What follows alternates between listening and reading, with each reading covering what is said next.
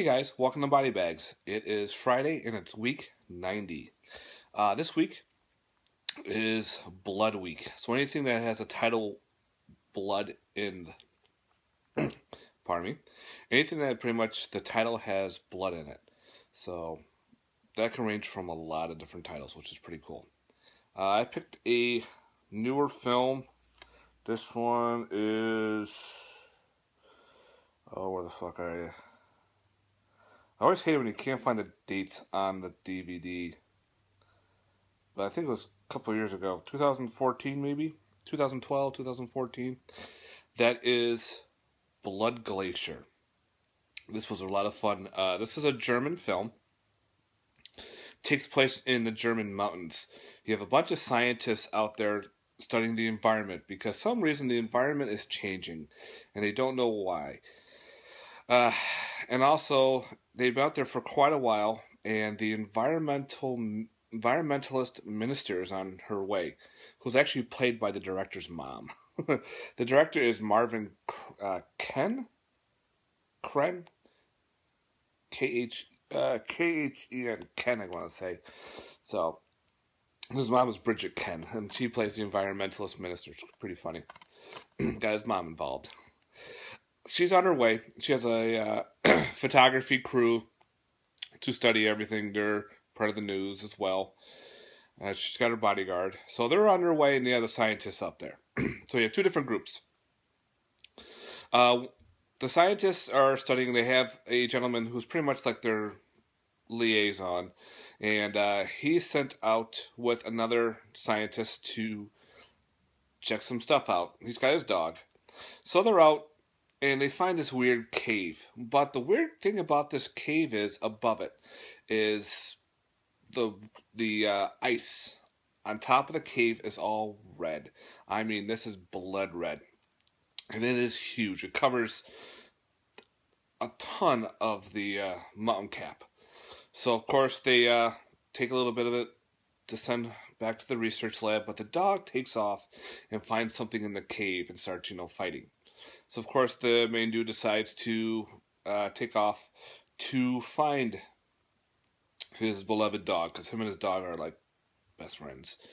You hear the dog yipe, and of course something happens to the dog. He grabs the dog, doesn't know what attacked it, and brings it back to the base camp.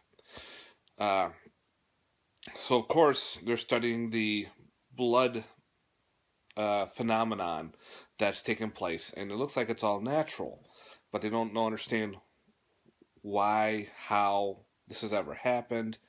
And all of a sudden they're starting to come across mutations. Now these mutations are mostly in the form of animals. So they found this one that looks like a gigantic pill bug, those little beetles that roll up into balls, but this is like the size of a football, and it is mutated with other animals. And they find out, if they're going through the food chain, they realize, okay, if a little bug is ingested this blood, and another bug or another creature bites it, that creature has now been infected, and it starts to mutate with the bug that it ate. So it could grow wings, it could grow claws, it could grow whatever. So, of course, they're coming across big-ass mutations in this film. Now, the crew that is with the environmentalist minister on their way come across a woman running down the Alps covered in blood. They don't know how, why, but they save her and they try to bring her back, but they're also attacked. This group is now attacked by these bird monster things, and of course one of the photographers is bit by an infected mosquito. Now, what is weird about this, if you think about this film as maybe a new Thing type film, but it only affects animals and insects and anything like that. It doesn't affect humans at all. So all your mutations are creatures, which is really awesome. So, of course, the crew is getting attacked and dwindled one by one and everything. They're trying to figure out how to escape, and very cool premise. I won't give away much because I really enjoyed this film. Now, this is a German film. It's pretty much in German, but it comes with English dubs. I suggest don't watch it with English dubs because the dubbing is way off.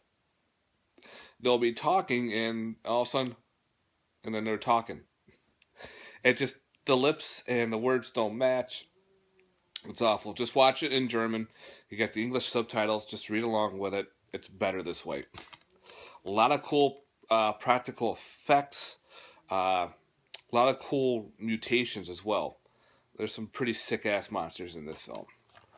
And so the gore is not as gory as you would think, but it's a great flick. I suggest this film a lot.